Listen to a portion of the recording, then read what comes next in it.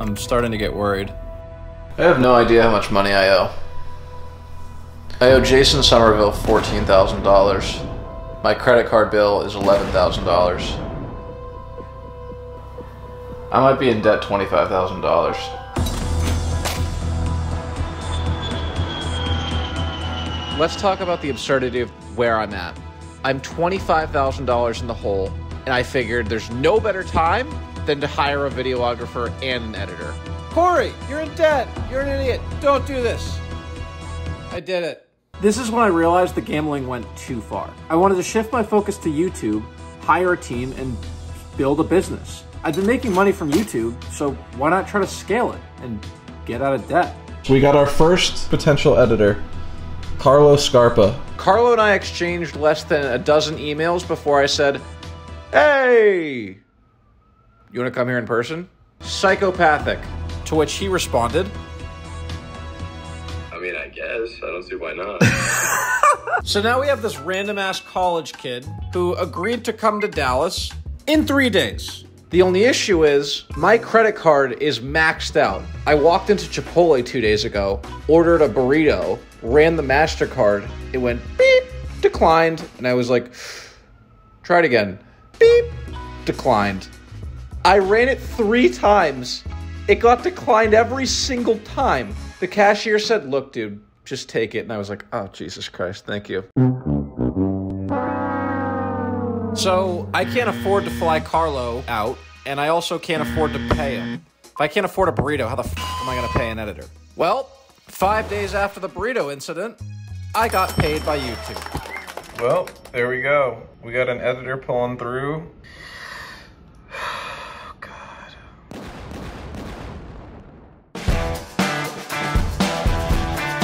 Carlo and I edited all day and night. We quickly ran into a problem. Carlo and I use different software to edit. He uses Adobe Premiere, I use Final Cut. Carlo uses a Windows, I use a MacBook. Final Cut is Mac exclusive. So it makes it very difficult to collaborate on projects. I couldn't think of a solution. Mind you, we met 2 days ago. I offered to buy him a brand new MacBook.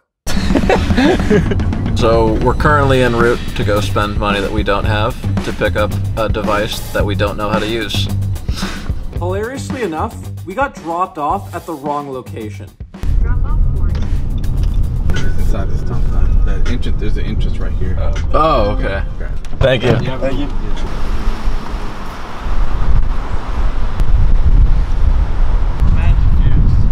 Starbucks at a grocery store. Oh, yeah, it's in Tom Thumb apparently. It's in the grocery store. In the grocery store?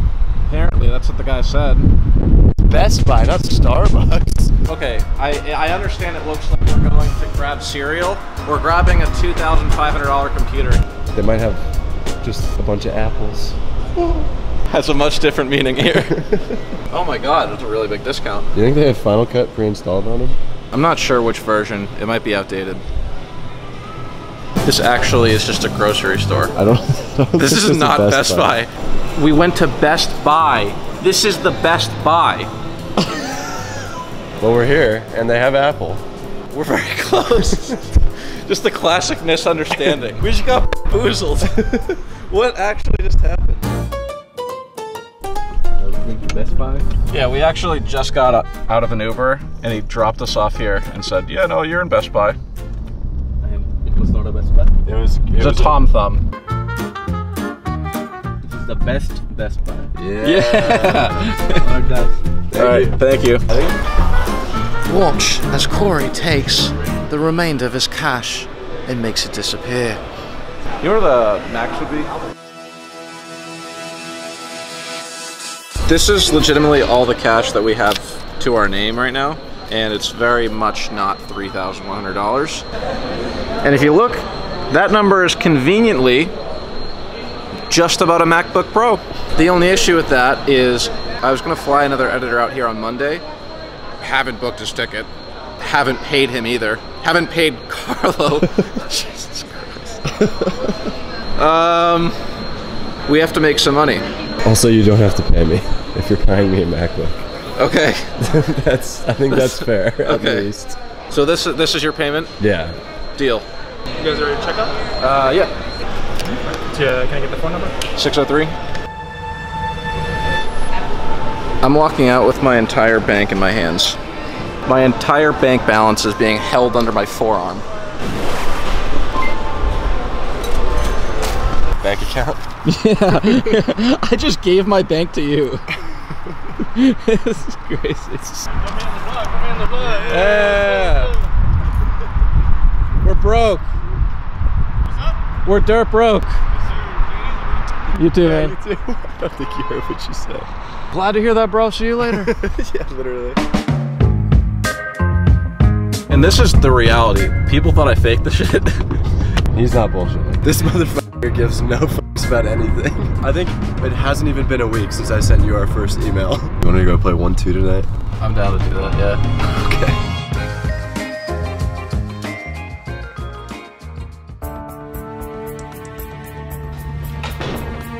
I have $28,000.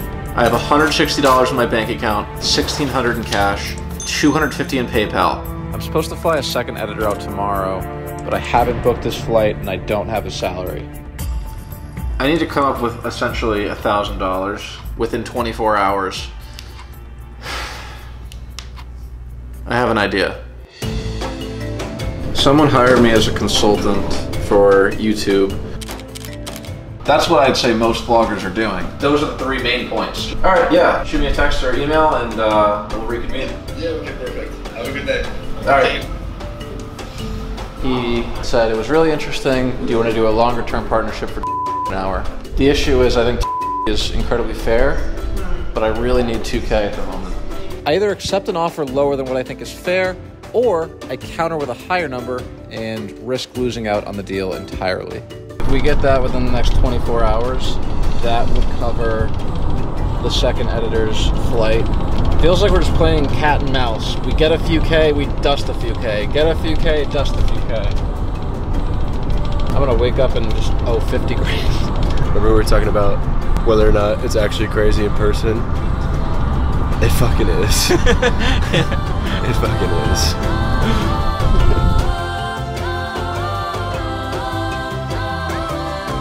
It's bad when you have to start breaking out the 20s. Oh my god. 3,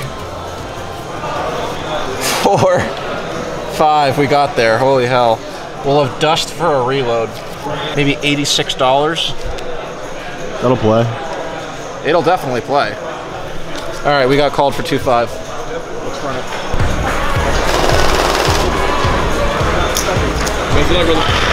I'm walking to the table with practically the only cash to my name. My goal is to sit and wait for the nuts. I cannot afford to play bad cards. What's up, Corey? What's up? You're a pretty funny dude. You overdo it with your whole bankroll on the line. Your bankroll isn't on the line here, is it? Overdone? My brother in Christ. I'm in debt! Buy a fucking hoodie, please! Hey, don't strip search you. He's a big fan.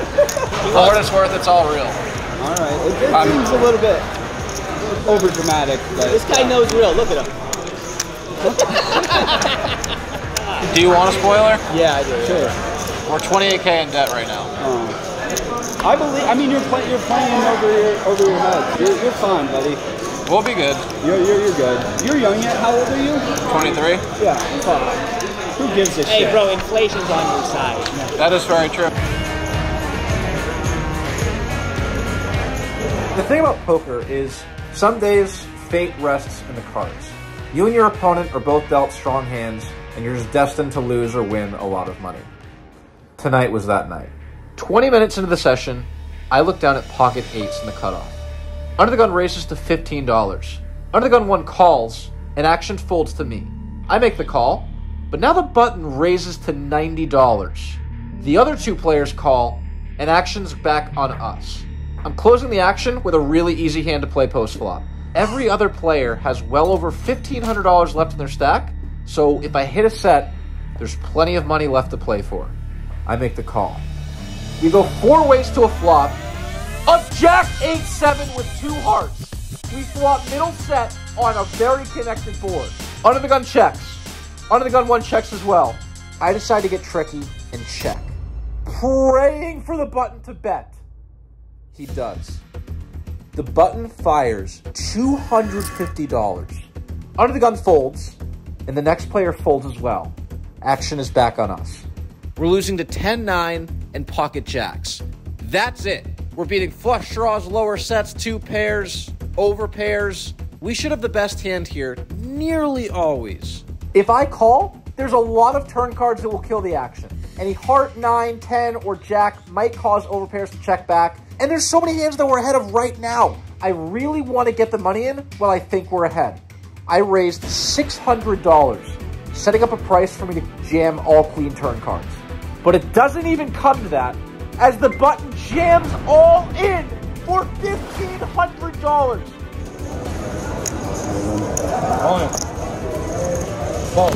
I snap call the first hand we play. We're all in for everything we got. My heart is beating out of my chest. There's $3,000 in the middle. This would cover my second editor's flight and his salary for the entire week. It's so fucking stupid to gamble with money that you can't afford to lose, but we're here now, and I'm praying we have the best hand. For the love of God, please hold. The turn card seems irrelevant.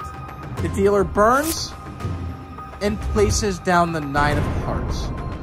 The flush draw completes, any 10 makes a straight, and my heart drops. The button goes to roll his hand over, and I don't even want to look at what he shows.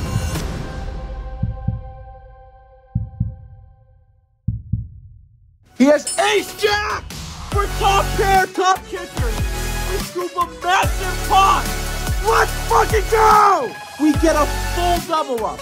We have $3,000 in our stack. I'm ecstatic. Most sessions come down to 1, 2, or 3 notable hands. It takes 30 seconds to go to the moon or straight down the gutter. It's close to 1 in the morning.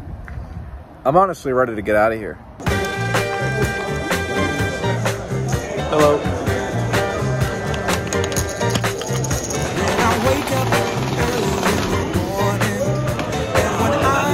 Thank you very much. You as well. Carlo also won $375. The boys had a great night. But with a new day, new issues arise. This is absolutely withering. When do the YouTube checks hit? Not soon enough, brother. It's the end of the month. It hit a week ago. Oh, fuck.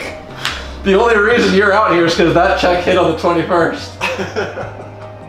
The second editor, I texted him this morning. I was like, hey, you good to come here tomorrow? He said, yep, sounds good. The only issue is kind of a big one.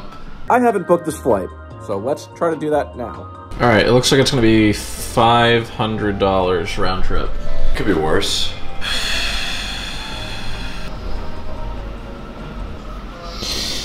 Oh my God. With this balance, I can barely afford a 25-cent, 50-cent. But if you want to play poker with me, follow me on Instagram and DM me the word donkey. 3 days ago, I had 4,000. Then I bought Carlos' flight, bought him a MacBook. I went to play poker with a single buy-in, won $1,500. Now I have $3,000 in cash, and I have to transfer it to my bank, which I can't because it's only a local bank in New Hampshire. I'm in fucking Texas. Here's the play, actually. Yo, can I give you 1,000 cash for Venmo or PayPal or something? I actually can't. Fuck. Tell me I'm drawing dead. I know you're not going to answer. I need to book this guy's flight. How am I gonna do that with 24 bucks? This morning, our client, kind of insane that we have a client, we do, He wanted to send me $2,000 for a certain number of hours. I decided to counter. I asked for $2,500 for the same number of hours. To which our client said, nothing. He didn't reply. I followed up, crickets. I blundered the fucking deal. Is what I thought until I refreshed my email. He said, let's do it. he said yes to $2,500. The only issue is that money is pending. He hasn't sent it yet. So I'm just waiting. I can't hit him up and be like, hey, can you send the fucking money right now? It's very urgent. That's not a thing. The next idea, trade money with a poker player. Yo, can I give you, can I give you cash for PayPal? Sweet. There you are. Appreciate you, sir. I transferred Venmo to bank, ate the instant transfer fee, booked the flight. Now we have this in cash and we owe $24,000. But the second editor's on the way.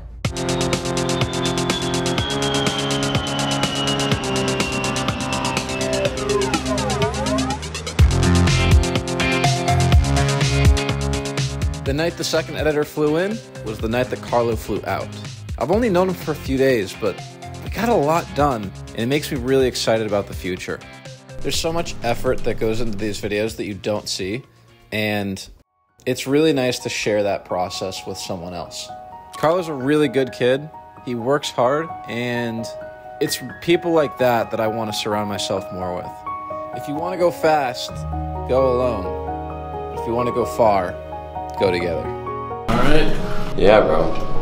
Thanks for flying me out here. I appreciate it. Yeah, thanks for coming on very short notice. Yeah. I think this is just the start. Start of something sick. I hope so. I hope so too. All right, safe flight. Thank you. Don't lose it all before I'm back. No promises, brother. That was a sick stint. Carlo just left. I think I may have just found an editor. The second editor flew in, and this trip did not go nearly as well.